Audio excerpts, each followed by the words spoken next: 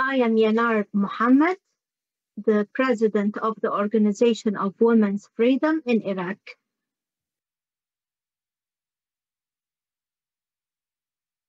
Why did I become a human rights defender, or rather a women's rights defender? I did feel very strongly with anybody who suffered or who was treated unjustly. These were things that I couldn't live with easily. And while growing up, I found that those feelings would get stronger and stronger, and I would be looking for groups or for literature that explains those feelings to me. Why I cannot live in a world that has no justice in it.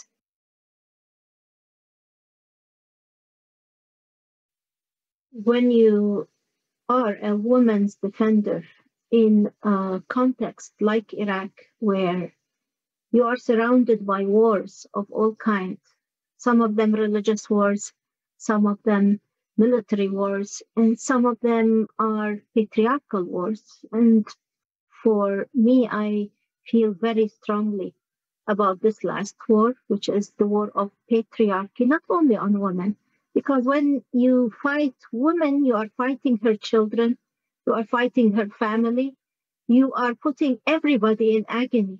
But when you are a human rights defender in Iraq, if you want equality for women or you dare to say the word of freedom of women, you are public enemy to the government, to the militias that are affiliated with the government, and also to the religious institutions who have a very strong hold on the community. So being a feminist, women's defender, I think would be the most dangerous task or undertaking to have in Iraq.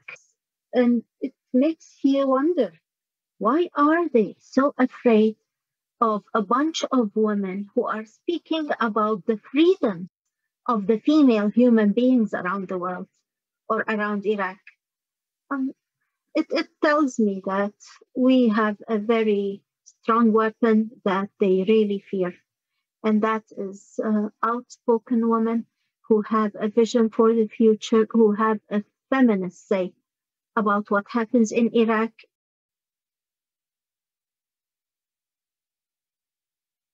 So the difference between the feminist way and the patriarchal way is that the feminist way can nurture societies, can nurture human beings, can nurture groups into becoming movements.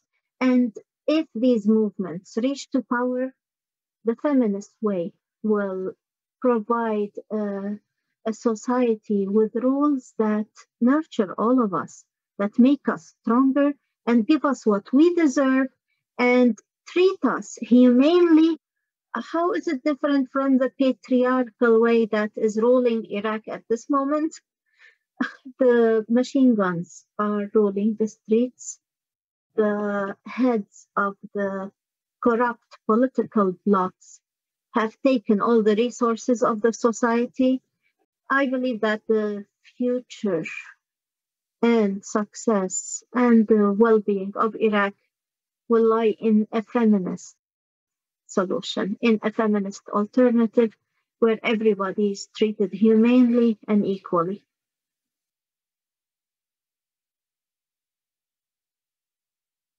Feminists have a certain soft spot in their hearts that has become soft and feels a lot of hurt because of all the injustices that she has seen in her own life.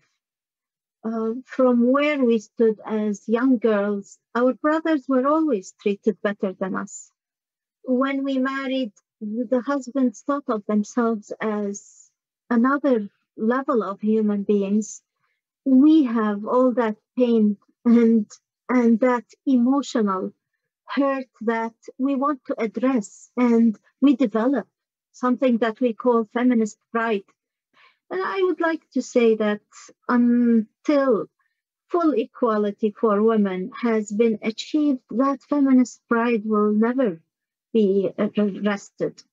In my country, I know that in the city that I live in Baghdad, uh, the morgue sees 300 bodies of women every year whose killers are still free in the streets. And in other cities, the same happens. So, and the law supports it. And the patriarchs are keen to keep the police, the security institutions, and the law to enslave women. In other words, the slavery of women continues and will continue forever if you do not fight it. So, as a feminist, proud woman, are you comfortable to live like that and let it happen to your daughters and to your sisters? Or will you struggle to see it change? I feel very emotional about seeing the young women in Iraq suffer the way that they do, lose their opportunities to education, to love, to life, in the way that they do. And I will continue to struggle until this changes.